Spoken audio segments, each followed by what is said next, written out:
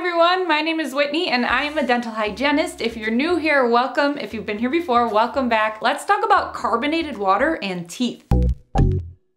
The question is, sparkling water, seltzer water, carbonated water, whatever you want to call it, are those bad for your teeth? The short answer is that carbonated water is not as bad for your teeth as drinking soda, diet soda, juice, or any other sweetened drink. But that's only if it's free of sugars and artificial sweeteners, of course. You all know about all those flavored seltzer waters. If your sparkling carbonated water is flavored, then you immediately lose the leg up that you get by skipping the soda. So if you're someone who is looking for a healthier, sugar-free alternative to soda, seltzer is a good alternative. However, regular water really still is better. This is because the typical pH level inside of our mouths is between 6 and 7, and tap water is usually around 6.5 to 8. So that's pretty good, pretty similar, pretty good. However, carbonated water has a lower pH level, so it is slightly more acidic than tap water, averaging anywhere from 3 to 4.5 or higher on the pH scale, depending on which brand you get. But again, it's still not as bad as soda, where the pH level is around 2.4. So the lower the pH means it's more acidic, which means that your tooth enamel is more likely to weaken and get cavities. And although enamel is the hardest substance in the entire human body, if you were to expose it to acidic liquids all day, every day, it will still erode eventually. In all, drinking tap water is always best for your mouth, but carbonated water is definitely not as bad for your teeth as regular soda. So before we go, let's go over the 4 things you can do to better your dental health while drinking carbonated water. Drink with food. Food helps neutralize acids from your drinks or other desserts. It's always better to drink carbonated water at meals than to sip on it all throughout the day. Use fluoride every night. Fluoride mouthwashes and toothpastes help counteract the effects of enamel erosion. So if you're a big seltzer drinker, be sure that fluoride is in your dental home care routine. Drink tap water afterward, or at least rinse your mouth with tap water after drinking carbonated water, because hands down, like we said, nothing is as good for your teeth as drinking plain tap water. And talk to your dentist. If you are having any tooth sensitivity, or if you've been noticing any issues in your mouth lately, be sure to tell your dentist or your dental hygienist about how frequently you are drinking carbonated water so they can better assess your situation. And that's it. I hope this video helped you. Please like and subscribe and turn on those notifications if it did. And if you want more teeth talk, I'll see you on my Instagram at TeethTalkGirl. Peace, love, and teeth.